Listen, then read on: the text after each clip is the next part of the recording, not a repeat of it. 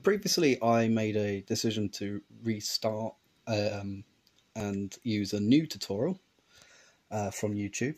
In this case, it was crap. What was his name? Oh crap! Let's have a look.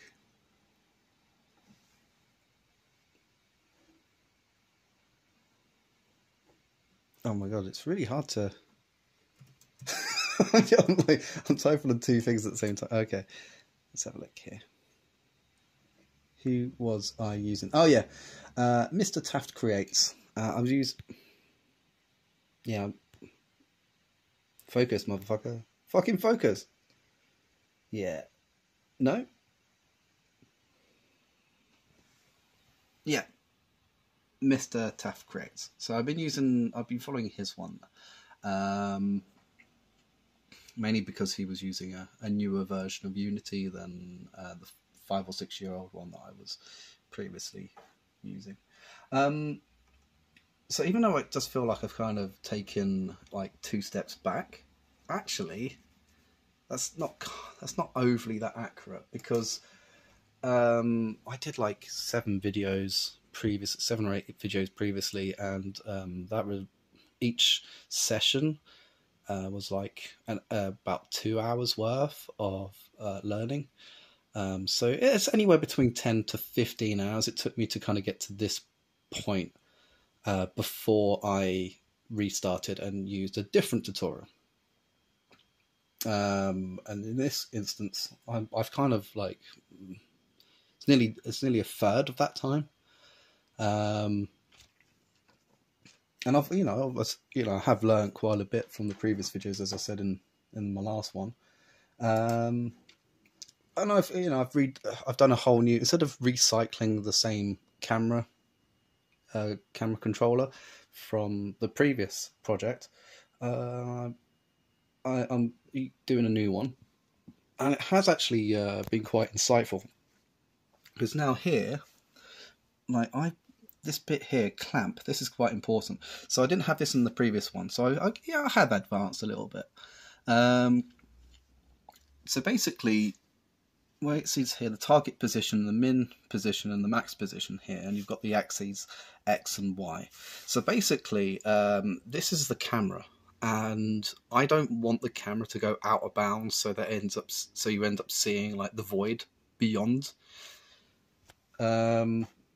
the game area. So okay, if I go to, well, okay, if I zoom out. So here you go. So this is kind of cool. I didn't really show this previously. Unity, even though you're making a 2D game, it exists in like kind of a 3-dimensional plane anyway. So here you go. And if I click on the camera, can you see the camera? No, you can't see the camera. Can you see the player? All the players there. Anyway, so yeah, basically the camera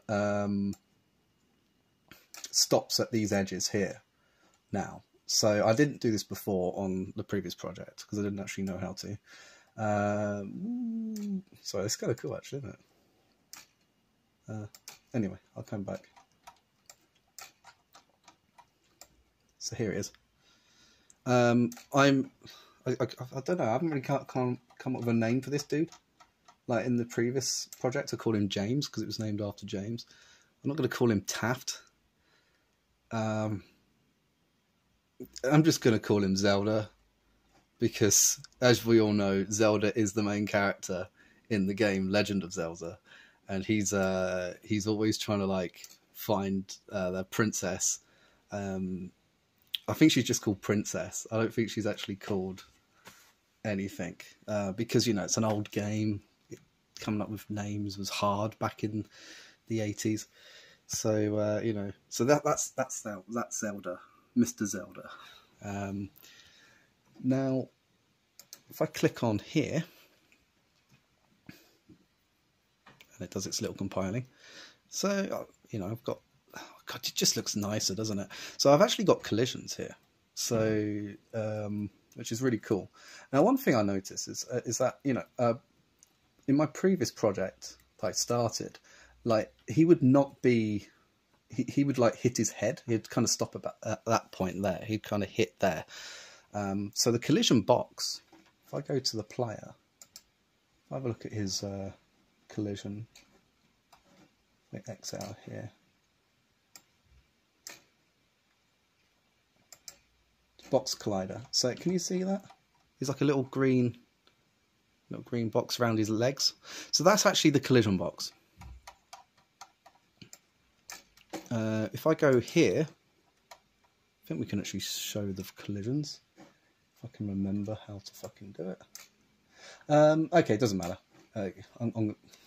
That's quite dull anyway.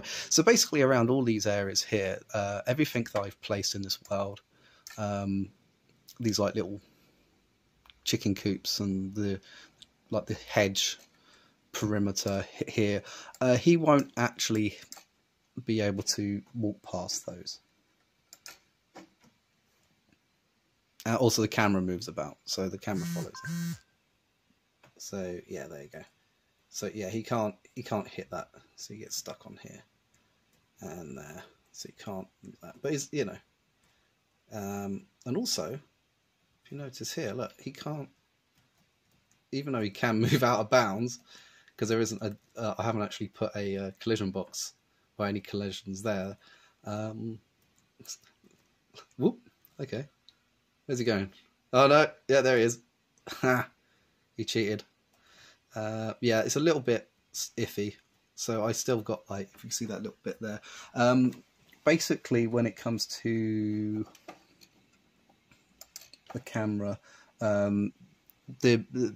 these axes here, this is basically telling the camera, it's basically telling the camera where to stop. And I used a guide. What I did is I actually dragged the camera around and kind of did a bit of a guesstimate as to where the axis would end. So it's not 100% accurate, but it will be at some point. I believe it's when we're doing like kind of transitions from scene to scene. So eventually he will, you know, if I do that again. So eventually what I'll do, and it probably might be in the next part or two, Zelda's gonna like walk, Mr. Zelda's gonna like walk up to the door, and then there's gonna be like a kind of a, like in the previous project, there will actually be an entry point and exit point. Yeah, there's a little bit of screen tearing here. By the way, you might notice there's like these little lines. That will get sorted at some point. I'm gonna go to tiled and actually redraw this in tiled so you don't get all that jankiness. Yeah, I mean, I think the camera could do with being a little bit smoother. I might play around with the camera a little bit. But yeah, so yeah, there you can see that line there. There's a fucking line there. So yeah, basically that's, you know, even though it does feel like a one step back, I've kind of moved forward and you know, taken on board things I've learned, and yeah, that's what I've done so far.